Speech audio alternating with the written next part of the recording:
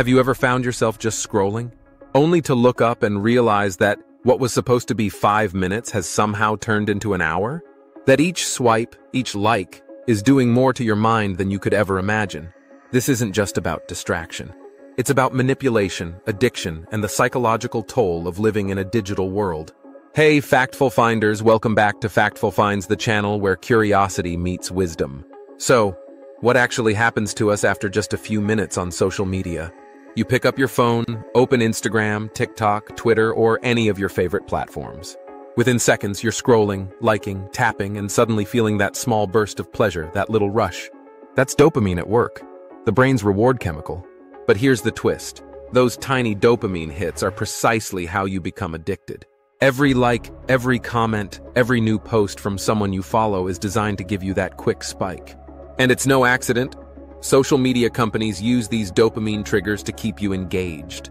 And they know exactly how often to give you that reward to keep you hooked. But think about it. What happens when you get dopamine hits for the most mundane things? When even a single notification can give you that small rush. Over time, this can lead to something called micro-addictions.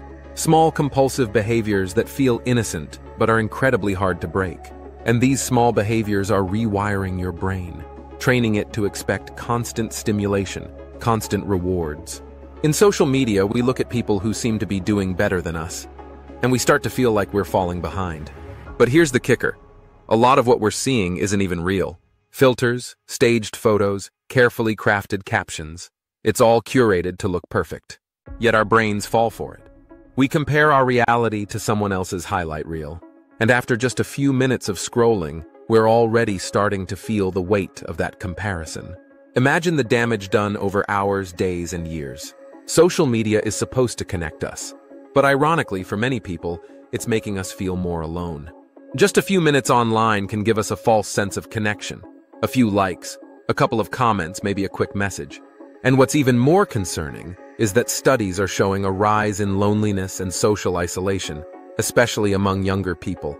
We're more connected than ever, but we're also lonelier than we've ever been.